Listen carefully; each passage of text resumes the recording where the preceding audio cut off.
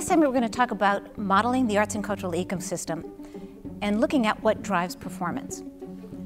To advance our mission and to understand what are really the important questions that need to be answered in order to understand the health of arts and cultural organizations, we really needed to stop and take a step back and think about what are all of the elements that might influence or affect organizational performance. After all, arts organizations don't exist in a vacuum. This meant that we had to try to model the arts and cultural ecosystem, which is a complex set of interdependent relationships between independent artists, the arts and cultural organizations themselves, the distinct communities in which they reside, and the cultural policy that influences both the production and the consumption of arts and culture. When you think of it, you would expect, for example, that a large organization that's been around for a long time and is located in a wealthy community with a lot of art support, well, it should perform well. On the other hand, a new arts and cultural organization that has a really small budget, operates in a low-income community, and doesn't have a lot of art support, well, it's going to face certain challenges. To really understand what drives performance, we have to take into account both the operating model of the organization as well as the operating conditions in which it resides. This means that we had to gather data from each of those four components from the ecosystem, from a variety of sources. And this has resulted in a very large data set, a diverse data set, and it also has created for us a data-driven model of the arts and cultural ecosystem. To answer questions related to what organizational characteristics affect performance, we had to start by gathering data about the arts organizations themselves. And we did this by collaborating with our partners, our data partners, the Cultural Data Project and Theater Communications Group. And we've also collected data from IRS 990s from the National Center for Charitable Statistics.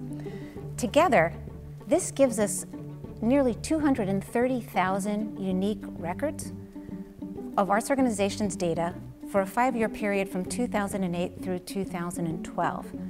Or we have data on roughly 50,000 unique arts and cultural organizations, some of which responded in multiple years. For each and every arts organization, we geocoded it so that we could pinpoint its latitude and longitude.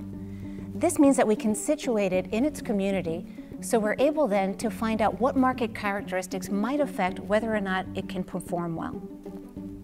To explore how do community characteristics affect performance, we went to the Census Bureau. And from the Census Bureau, we were able to get socio-demographic information about communities, as well as information about what businesses are in a community and what arts-related entities exist.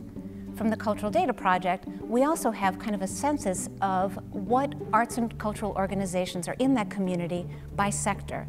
So is there a high concentration or a low concentration, and how does that affect performance? We also have data on a variety of other sources, such as the Consumer Confidence Index. On the individual artist side, from the Census Bureau, we have information on the number of artists living in a community, and we've geocoded that as well. We have the community data, and we've geocoded it as well for a 5-year period. In total, this has allowed us to create a spatial model that represents 44,000 different zip codes, or basically all of America. To answer what impact does cultural policy have on performance, the National Endowment for the Arts and the IMLS provided us with 5 years of grant data. In addition, from the CDP, we also have reported measures from each of the organizations on the level of federal, state, and local funding that each receives. The ecosystem elements together explain some level of variation in each of the performance measures. The better job they do at explaining some variation in performance, it means that the better the predictors are at actually predicting performance. Want to know more? Visit the report sections on modeling the arts and cultural ecosystem and driving forces.